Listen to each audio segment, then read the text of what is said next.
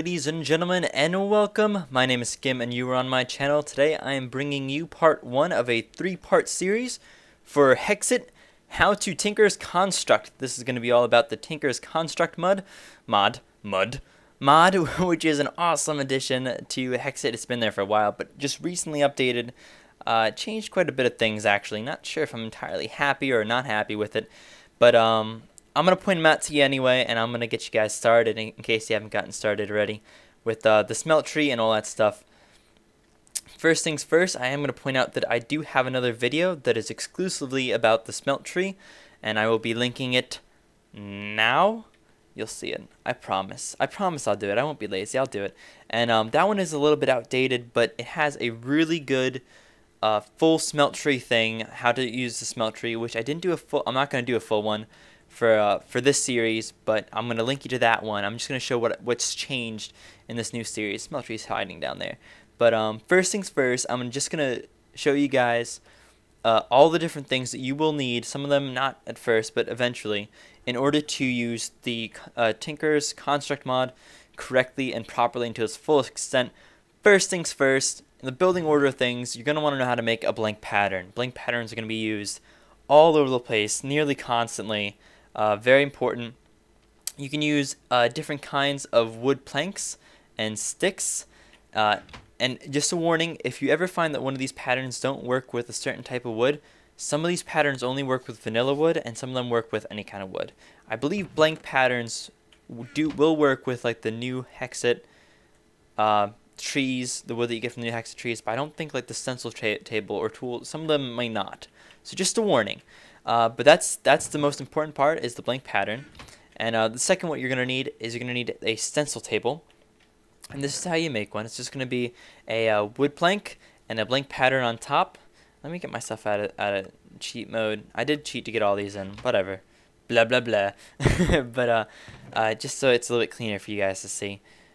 So wood plank and blank pattern, and that's going to give you the stencil table.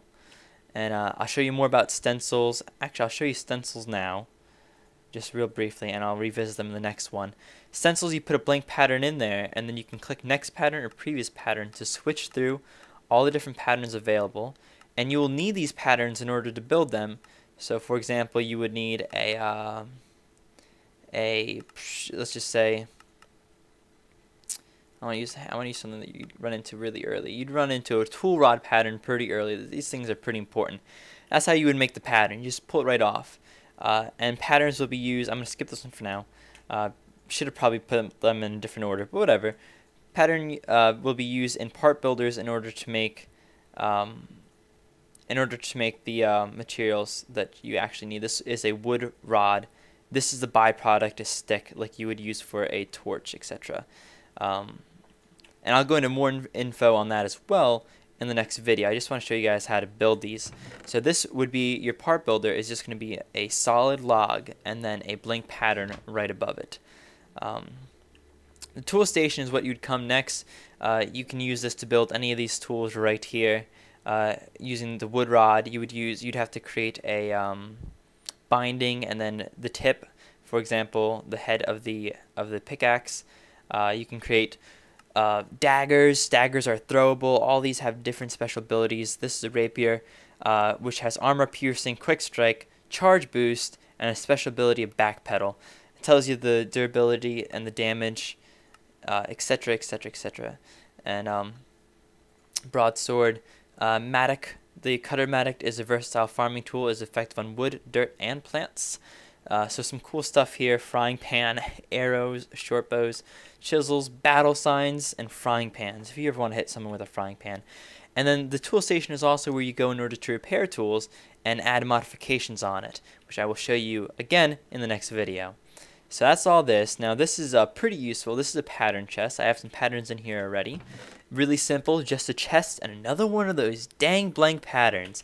So that's right here. What you do is you just put your patterns in the pattern chest, and if you have your pattern chest, and you'll see it again over there in the next video, by the tool, or no, not by the tool station, by the part builder, you can easily just bring them in and out of the part builder.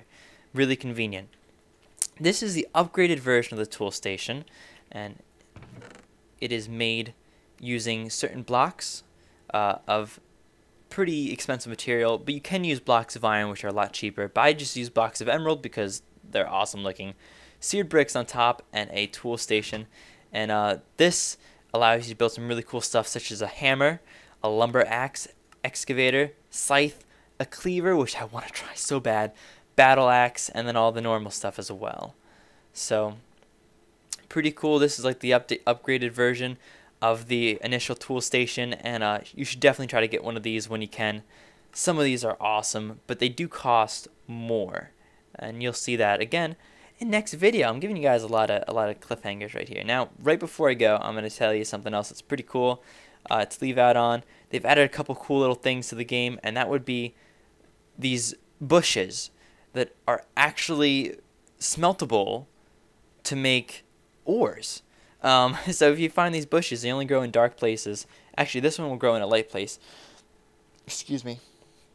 I'm not entirely sure which one that ore bush is, and like diamond. But these guys, this is copper, that's aluminum. I think that's gold, and maybe this one's gold. I think that might be gold. But they'll grow in like caves and stuff underground, and if you pick them up, you can actually replant them somewhere else. I can't get out. You can actually replant them somewhere else, and grow your own ores. So really cool addition there. I'm sure it's going to be very useful and very popular. It's nighttime though, and that's the end of this first part of the 3-part series of Hexxit, how to use the Tinker's Construct. Part 2 will include, and I'll have them all linked together, Part 2 will include a how to actually create the beginning tools, and then Part 3 will be smelting and creating those smelted tools. So get ready for Part 2, guys. It'll be coming out shortly, very shortly indeed. And thank you guys for watching. If you enjoyed, please leave a like, comment, subscribe for more stuff just like this, other kind of Minecraft and other games as well. And share with your friends if you think anyone else could use this information. Thank you guys very much, and I'll see you again soon.